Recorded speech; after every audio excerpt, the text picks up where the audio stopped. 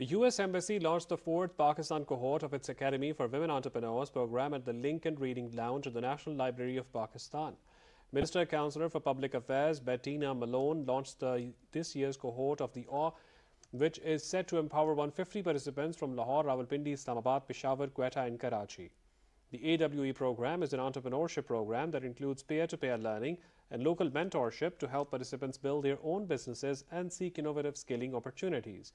AWE is driving prosperity in communities in more than 100 countries. In Pakistan, this program is empowering women to realize their economic potential and increase prosperity for all.